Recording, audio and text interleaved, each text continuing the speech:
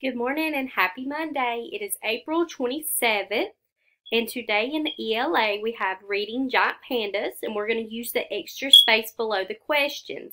Now, we're not going to answer the questions today, but we are going to use the extra space below the last question. We're going to write 2 facts about what we learned about pandas today after we read the story. In Letterland, we're going to complete the L blends, just like the S blends last week, like the sn, sm, sl, how those 2 letters can blend together to make a sound. We're going to do that with L blends this week. So we're going to be using the letter L.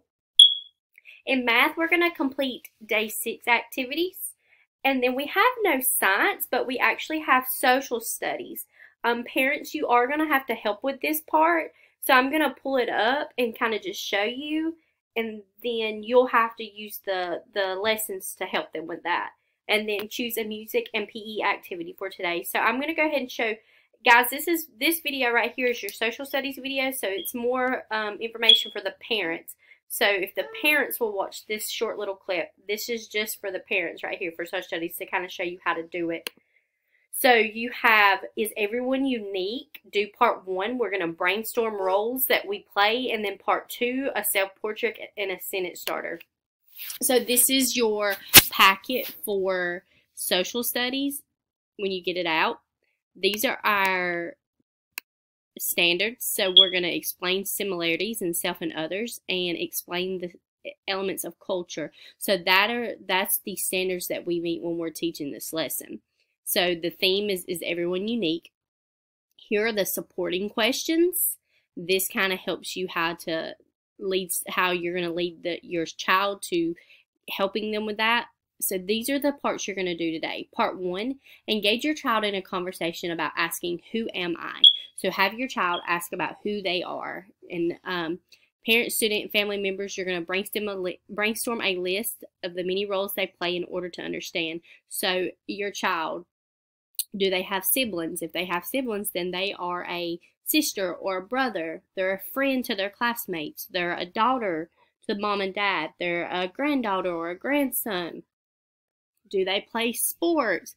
If they play soccer, then they're a soccer player. So help them come out with who they are. What all do they do? And so generate the list and help. You are going to have to help them kind of with that. And then part 2, ask the first supporting question. Am I unique? Is your child unique? And you're going to allow your child time to think and respond to this question. And it helps them establish the foundational understanding that each person has unique characteristics, that we all have unique characteristics. I may be something that someone else is not, and that is what is unique about me. So what is unique about your child? What is unique about yourself? So I want you to work with that with them, and then just they need to draw a picture of their self and try to come up with 2 sentences about how they are unique. And then there is a video. If you want to copy this, then it'll obviously you can't copy it off the thing, but if you type that in on YouTube, then it'll pull up that video. And here's some sentence starters right here. I can what? So what if your child can cook? So your child is unique. I can cook supper for my family. I am good at soccer. So they can come up with those are just the starters, and then they need to complete the rest of the sentence.